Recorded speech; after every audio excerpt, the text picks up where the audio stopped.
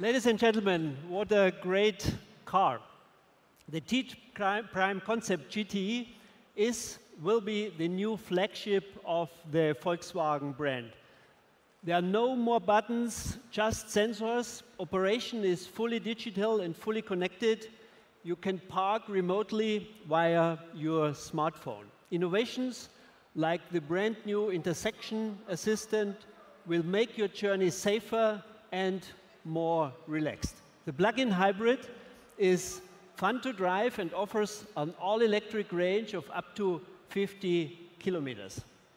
And I'm sure you will agree the design is absolutely stunning. The T-Prime is still a concept car, but it gives a clear idea of what to expect from us in the very near future. Volkswagen's major SUV offensive in China is gaining momentum. In the next 4 years, we will extend our product portfolio to 10 SUVs.